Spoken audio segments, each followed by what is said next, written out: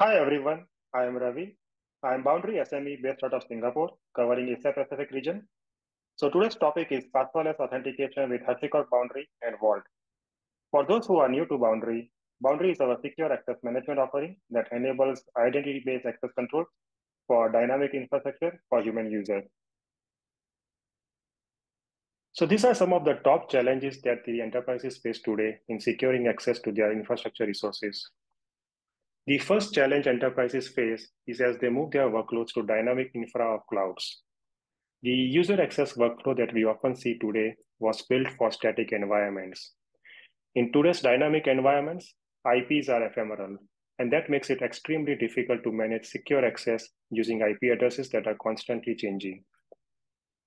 The second challenge is around static secrets that are often long-lived and never rotated. So when end users try to access their resources, for example, a database server or SSH to an application server, they would often pull those credentials from a spreadsheet or other shared resource. This practice exposes the enterprise, since credential leaks is one of the top attack vectors and costliest to remediate. Also, users would typically have to go through multiple hops before they could connect to their target resources. For example, a corporate VPN server or a SSH bastion host, each of which would require its own set of credentials. This leads to secrets management problem as the users join or leave your enterprises. And the last challenge is around exposing private networks to end users. Currently, many teams use a combination of SSH jump boxes and VPNs to authenticate users and route them to their desired target. The problem with this workflow is once the users are authenticated, they have complete access to your network, which increases the attack surface area for SecOps team. So Boundary provides a workflow built for accessing hosts and critical systems in dynamic environments. Boundary allows you to automate access to your critical infrastructure for users wherever it resides. Think of it as a jump box replacement. First, the user logs in using an IDP of your choice, like Okta, Azure Active Directory, or GitHub. This integration with Boundary helps authenticate users. The onboarding and offboarding of employees is much easier with Boundary, as changes made in your identity providers are automatically reflected in Boundary. Boundary also allows you to configure fine-grained role-based access policies that authorizes which systems users can access and the actions they can take based on their role. Next, Boundary automates the connection to hosts for users through continuous service discovery and access configuration as workloads are deployed or updated. These dynamic host catalogs are critical in cloud-based environments where IPs are ephemeral, so operators do not have to constantly update their access lists. And finally, when a user decides to access a host or service, the native integration with Vault provides them with just-in-time credentials that is never exposed to end user for that particular session. And since Boundary is acting as a time-limited proxy to private endpoints, you avoid exposing the entire network to them. So these are the key capabilities offered by Boundary. The first is identity-based access management to critical infrastructure. It allows operators to create fine-grained, role-based access controls outlining which targets the role can access. When a user attempts to access a host or service, the native integration with Vault provides just-in-time, passwordless authentication, ensuring secrets are never exposed to the end user. Later, we will also see a demo of this feature. Next, Boundary enables automated service discovery that allows to deal with dynamic services at scale without requiring to continuously change the connection information. Administrators can automate these configurations and discovery of hosts and services as they are provisioned using the Terraform provider or using REST APIs. And lastly, administrators can get fine-grained visibility into every session created with Boundary, which provide answers to questions like which identity accessed which system, when did they access it, and when access was terminated. So now let us see how Boundary enables users to access target systems without exposing credentials to them. In order for a user to access the target system, it first needs to authenticate with Boundary. Boundary's control plane delegates user authentication to identity provider of your choice. Once authenticated, user would be provided with the list of targets they are authorized to access. Again, this is based on fine-grained, role-based access policies that are configured by an administrator. Next, when the user wants to connect to a target system, it would require credentials specific to the target system. For example, if a user is trying to connect to a database server, it would need database user ID password. So boundaries control plane, through its native integration with HashiCorp Vault, retrieves dynamic, just-in-time credentials based on user's role. The control plane then brokers the user's session to a worker node with those dynamic credentials, which then proxies the user's session to the target system. We will see this workflow during the demo. Boundary supports two options when it comes to credentials that are required to access the target systems. They are credential brokering and credential injection. So what is the difference between the two? With credential brokering, boundary controllers check out credentials from Vault and return them back to users and clients. In this workflow, boundary acts as a broker of the credential. Whereas with credential injection, controllers instead return credentials to boundary workers and create a session to a target where the user or client never has access to the credential. This workflow is called credential injection because the credential is injected into a worker's session instead of being passed back to the client. Currently, Boundary supports credential injection for SSH-based access. Now, before I switch to demo, let me quickly walk through the use case I'm planning to show today. So I have these two remote hosts in my AWS private network. One is the database server, and the other is some Linux-based application server. I also have two types of user roles in my organization, analyst and admin. Users belonging to analyst role should have permission to access database server for performing read-only operations. These users should not have access to the application server, whereas admin users should be able to access both the database server and the application server. Admin users should be also able to perform all types of operations. So with that background, let me now switch to the demo screen. Boundary provides few interfaces for the end users to connect to their remote targets. On the top left of my screen is the Boundary Desktop. Boundary Desktop is a standalone application that provides a simple interface for browsing and connecting to targets from your local computer. On the bottom left of my screen is the terminal window with Boundary CLI. Power users would normally prefer to use command line interface to connect to their remote targets.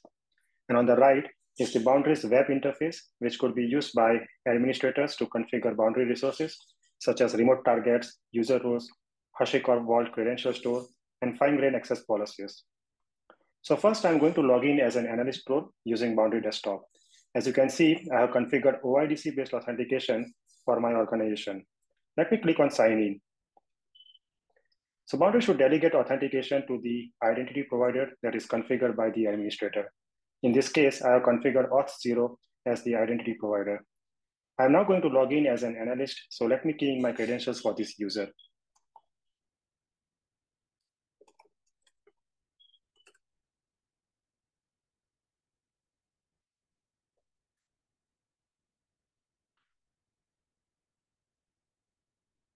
So once the authentication is successful, Boundary Desktop would show me the list of targets that I'm authorized to access. In this case, analyst role is allowed to access only the database server. Let me also log in using Boundary CLI, as I'm going to use the command line to connect to the database.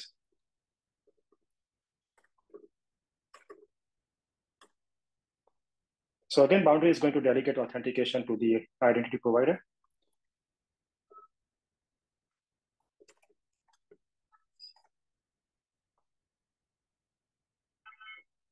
So now I am authenticated successfully using both the Boundary Desktop and Boundary CLI. So now I should be able to connect to the database server using the analyst role. So let me run this command to connect to the database server.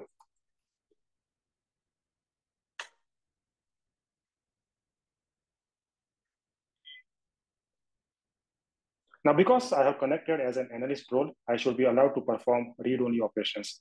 For this demo, I have created a single table called country. So let me see if I'm able to view records in the table. So as expected, I'm able to view all records in this table. But am I allowed to perform any edit operations? Let me try to delete a record.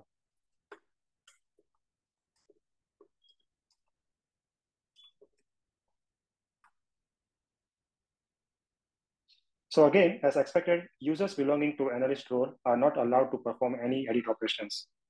So let me do a quick recap of what we have done so far.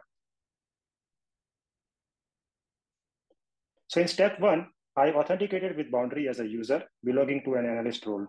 Boundary delegated authentication to auth0. Then in step 2, I connected to a remote database server through Boundary worker. The credentials required to connect to the database server were brokered by Boundary through its native integration with Vault. Let me also quickly show HCP Boundary and Vault configuration for brokering dynamic credentials. So here I have already logged into my Vault server. And if I go to the database secrets engine for Vault, you would see that I have configured two roles, one for the admin user role and the other is for the analyst user role. And for if I have to show you the analyst role configuration, you would see the type of role is dynamic and the credentials that are generated for this role are valid only for 5 minutes. And let me also show you very quickly how Boundary retrieves these credentials dynamically from Vault when a user connects to a database target.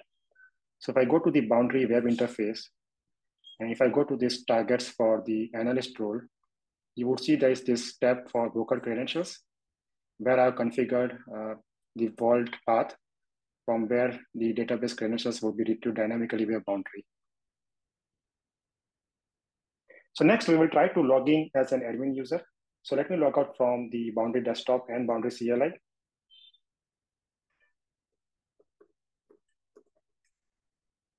And let me also log out from the Boundary desktop. And this time we are going to log in as the admin user role.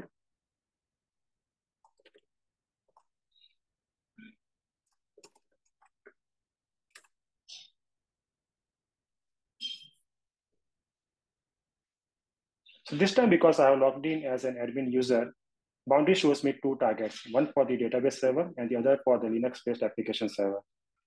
And let me also log in from the Boundary CLI.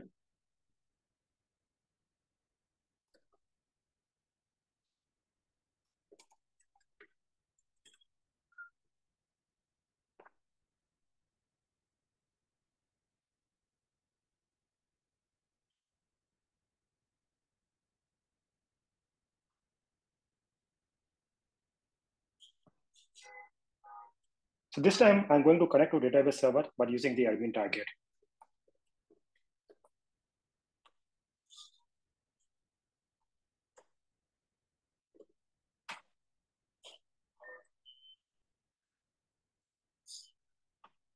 And let me run the select query just to confirm I still have access to the country table.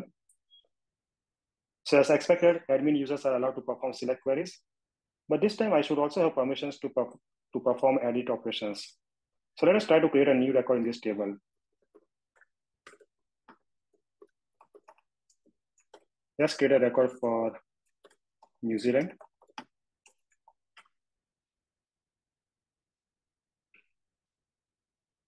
So this time the record was created successfully. There is no error reported. So let's run the select query again just to confirm the record was created successfully. And yes, now we have like 3 records in this table. So you just saw how Boundary provides role-based access to remote database servers running in a private network through integration with Vault. Now let me disconnect from the database server. And now for the last use case, I'm going to connect to Linux-based application server using SSH. So as you see, admin user has permission to also access Linux-based application server. So let me run this command to SSH to the application server.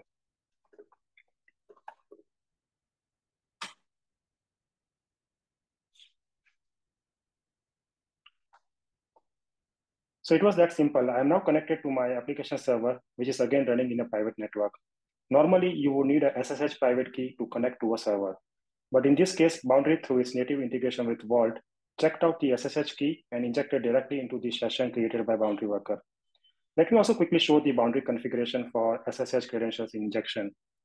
So if I go to the targets, and if I click the target for my Linux-based application server, you will notice that this time I have this tab for injected application credentials. And if I click on that and go to the configuration for my Vault, so this is the path from where Boundary retrieves the SSH key and injects directly to the session created by Boundary. So that brings to the end of my demo. I hope this demo was useful and you would be able to appreciate how Boundary simplifies the secure access management workflow for users to machine access. Back to you, Kalis.